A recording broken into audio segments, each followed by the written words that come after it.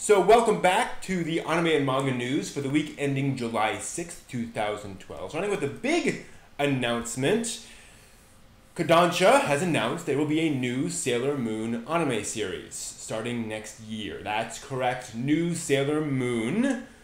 That's about all we know. We do know that Momohiro Clover Z, the idol group, will be doing the theme song. We do know it's not a movie, it's an actual full-scale production. Anime production. We do not know who's going to be doing it. Rather, we do not know who will be doing the voice acting. Now, they did have Kotono Mitsuishi and Toru Furuya, the voices of Usagi and Tuxedo Mask, there at the event, but they did not announce that they would actually be doing it. Someone caught up with Mitsuishi, said, will you be in the anime? And she said, she mused aloud whether she would be in it or not, and she said she is eager to play a role in it.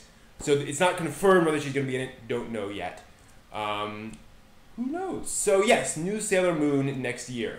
Wow, amazing. I honestly thought that ship had sailed. More power to them, that's cool. Meanwhile, another anime series getting a new series. There's going to be a new Hayate the Combat Butler anime this fall, being done by Manglobe.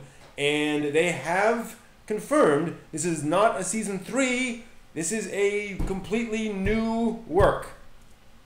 It will be a completely new Hayate the Combat Butler. Why? I don't know. But hey, that's fine. It's a fun series. Moving on to some of the announcements from Anime Expo. Funimation announced various licenses. The Blood Sea film, More Ikitosen. They licensed Michiko Tohachin, as well as Appleseed X3 or Appleseed 13, whatever it is. So it's got Blood Sea The Last Dark, Ikitosen Great Guardians, Ikitosen Extreme Executor, Michiko Tohachin and Appleseed X3 or 13, whatever it is. It will also simulcast the Aesthetica of a Rogue Hero and Binbogami Ga television anime series. It's also got additional rights, basically streaming and home video and such rights, to Arya the Scarlet Ammo, Jormungand, Blood Sea, the original series, and Eureka 7 AO. So they're certainly building up there. So, excuse me, good news there.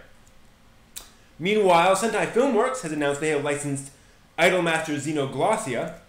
If you're familiar with the recent Idolmaster series, this was a series done earlier by Sunrise, who looked at Idolmaster and said, you know what this series needs more of? Giant robots. So yes, I'm not kidding. There's tons of mecha in Xenoglossia. They've also licensed Mayo Chiki, which is good. Sentai Filmworks has, that is. So expect to see those coming out soon. Also coming out not so soon, A Certain Magical Index, the film, has been slated for February 23rd, 2013 over in Japan. So look for that torrent on February 24th, 2014.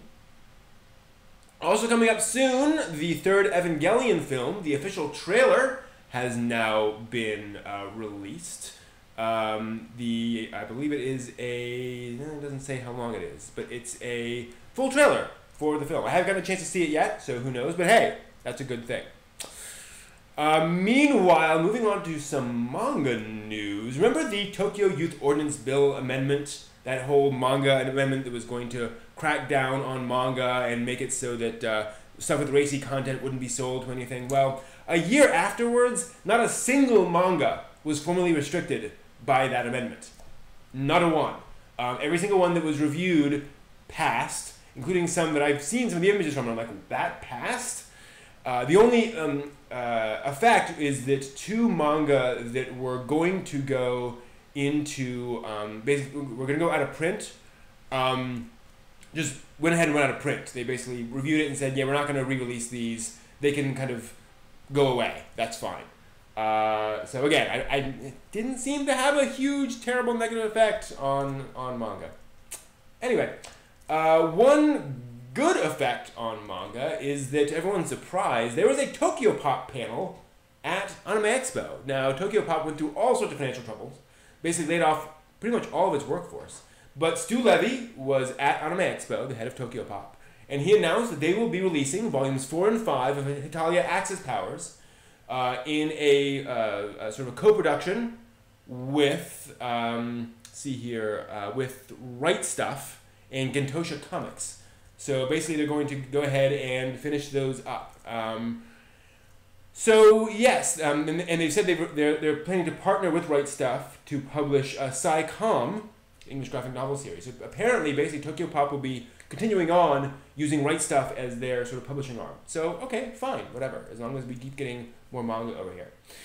Finally, a couple of other little bits of news. Udon Entertainment has announced they'll release an English version of The History of Sonic the Hedgehog. This is a hardback 300-page retrospective on Sonic throughout time. It's already hit store shelves in France.